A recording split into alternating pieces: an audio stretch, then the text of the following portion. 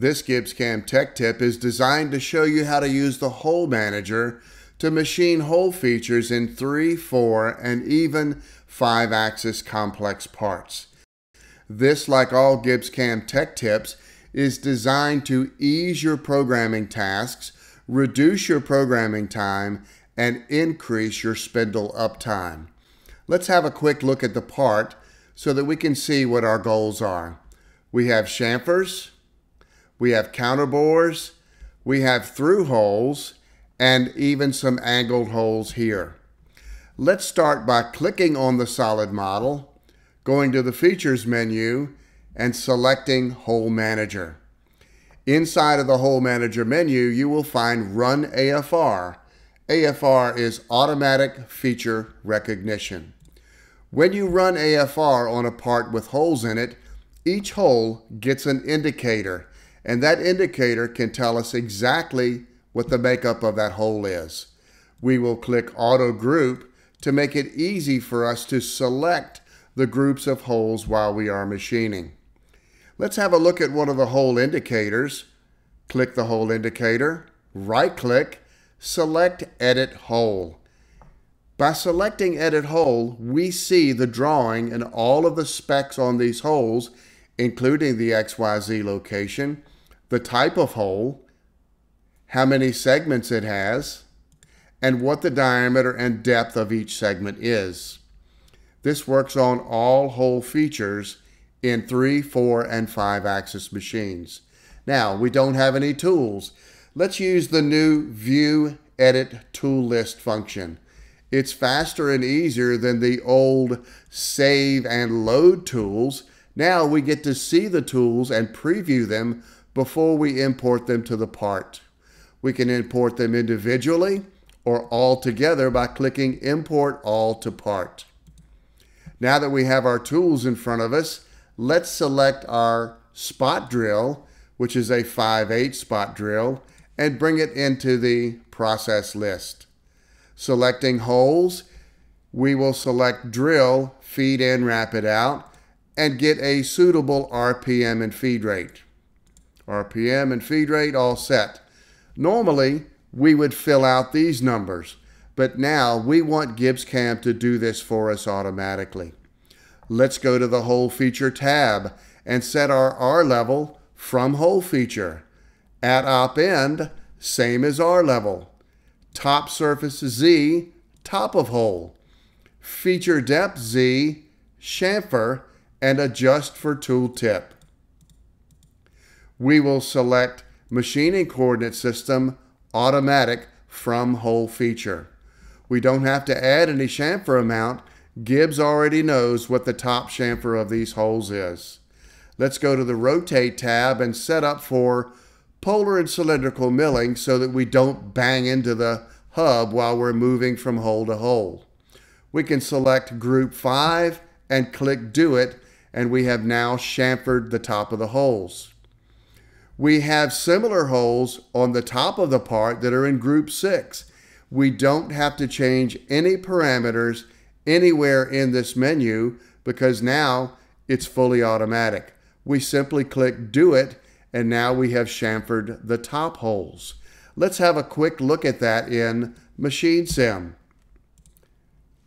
Again, we use polar and cylindrical milling. And if we don't like the order in which the holes were machined, we can simply double-click, modify, sort, closest hole next, do it, and redo, and the same with Op 2. The sort is always available. Do it and redo, and now the holes are sorted in a more rational manner. It's time to drill the holes through the part on the 280 diameter.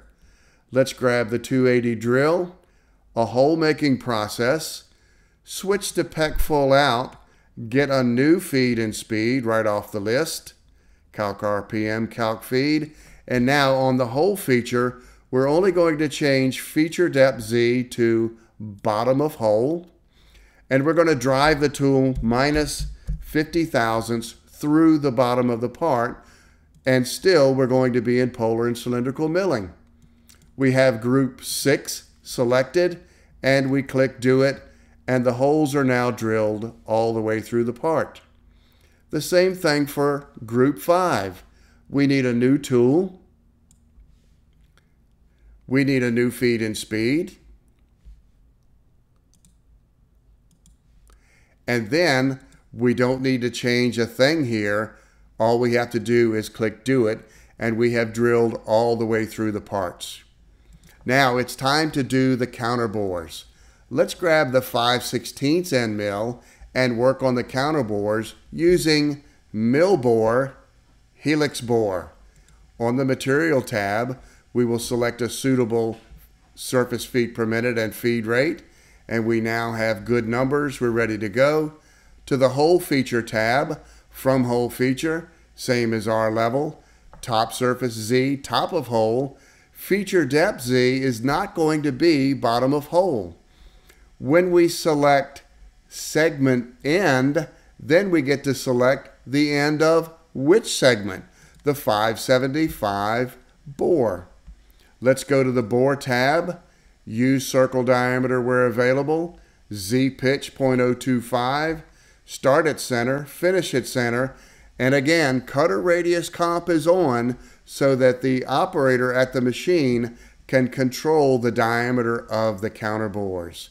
All we have to do is click Do It, and our counter bores are done. The same for the next set of holes here on the top of the part. We're now in group 6. We'll select one of the hole features and select segment end. Let's close the menu and reopen it so that we can reload that hole data. When we go to hole feature, you can see we have a 400-inch diameter upper counter bore. We'll select the upper holes and do it. Now it's time for these holes here on the side. Let's close the menu so that it'll reload the hole data. Click one of the angled holes, and keep note that we do not have to create a coordinate system for this group of holes. There's 3 of them around the outside of the part. Open the process. We already have helix bore feed and speed set.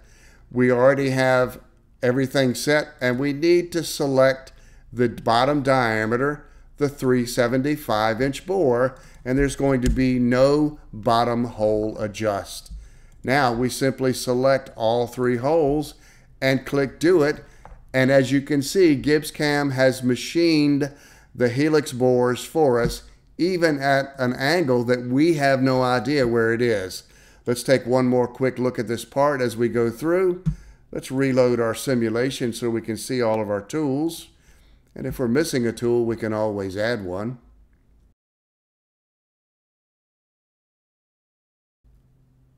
Drilling through. Let's speed up and go through that. We'll skip that op. Let's skip to the next op, and there is our counter bore machining. Let's skip to the next op. We have more counter bore machining. And let's skip to the final op where we see the counter bores being done at an odd angle. We have no idea what that angle is, but GibbsCAM does. Here you can see that the angle is minus 45 degrees. And the helix bore is obediently going to the right depth. Using the hole manager can speed up your drilling and even your machining. If we wanted to do some machining here on this feature, we don't have to create a coordinate system. We simply right-click and activate CS from hole, and when we go to look at our coordinate system list and home view, we're now looking right down the throat of that hole, and we can perform other machining. Take some time and watch this video again to get used to using the hole manager. You will never want to go back to manual drilling. If you have any questions about this and any other GibbsCAM question, please contact your local GibbsCAM reseller.